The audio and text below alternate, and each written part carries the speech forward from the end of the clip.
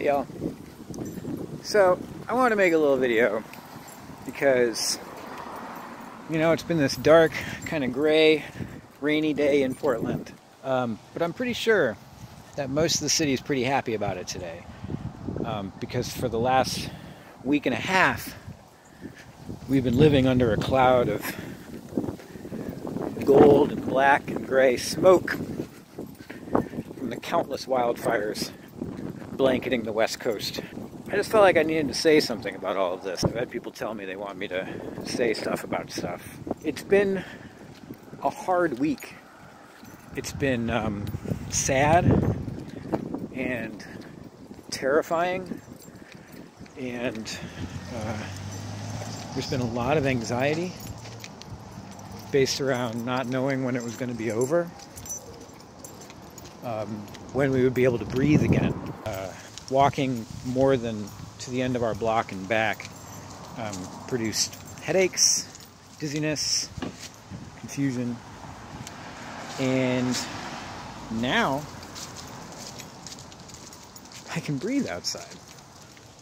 The biggest takeaway for me, the thing I've thought about the most and paid the most attention to, aside from my own safety and the safety of my little family, has been that the president doesn't care about me. And I know a lot of people are going to disagree with me.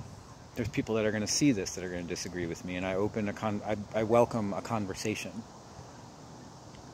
I want to explain to you why I say that.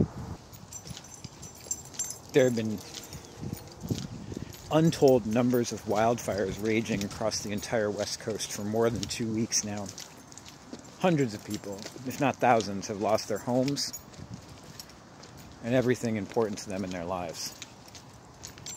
Entire towns have been wiped off of the face of the earth, burned to the ground, where there is nothing left. And millions of people, for the last week and a half, have been choked into their own homes by black, brown, orange skies filled with toxic smoke. Fire in every direction. And I know that the president doesn't care because he hasn't talked about it. A long time ago, somebody I really, really respect and love asked me to only take his words and not let the media skew his words, not pay attention to news stories, and that if I wanted the truth about what he was doing or saying or thinking, that I only had to listen to him because he was going to tell me what was up. Started paying very close attention. I check his Twitter multiple times daily. I watch all of his press conferences, every speech he makes. And over the course of the last week and a half, he hasn't tweeted about the West Coast or the fires or the toxic air that I've been breathing. Not one time. He had to get invited to go to California last week to be briefed on what was happening there, because it being headline news across the entire country that the entire coast was burning and being suffocated wasn't enough. He had to have scientists explain it to him, these experts that were literally pleading with him to take what's happening seriously and to take climate change seriously.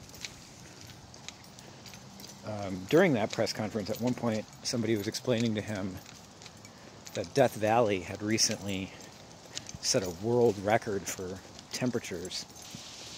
The president looked off to the side and went, pretty good. You can see it. He says pretty good. He smiles. And then seconds later,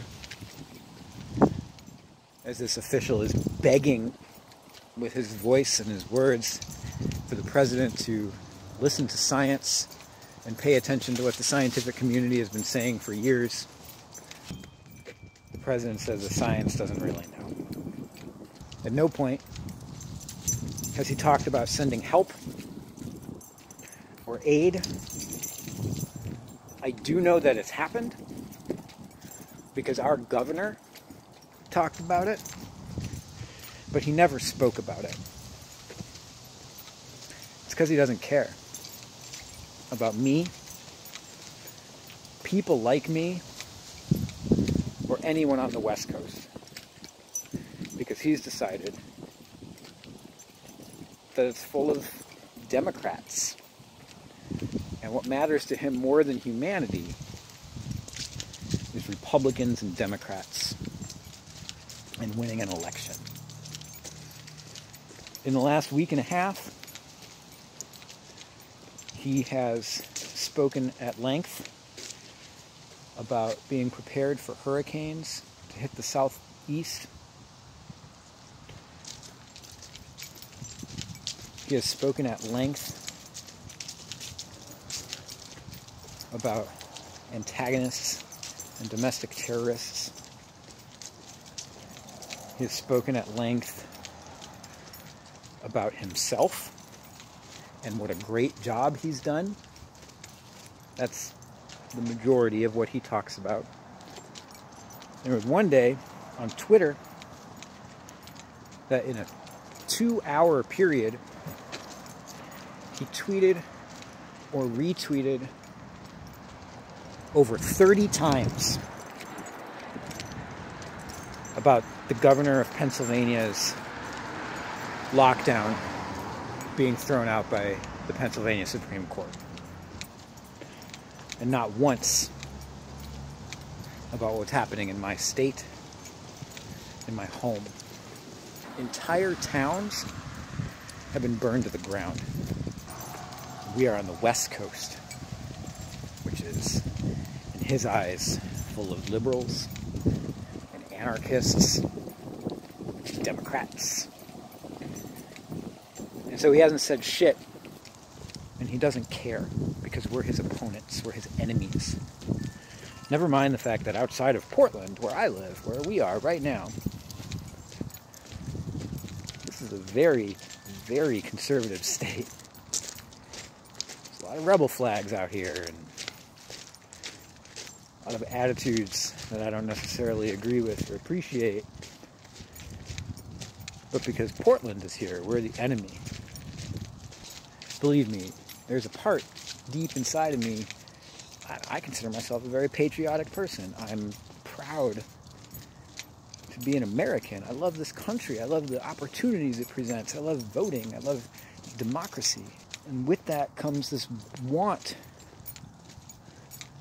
to believe in our leaders. And I've said this to my more conservative friends and family. I don't want to be mad at the guy. If he gives me something to believe in, I'm in. It doesn't take much. I'm a really naive, wanting to see the best in people kind of guy. But the last week and a half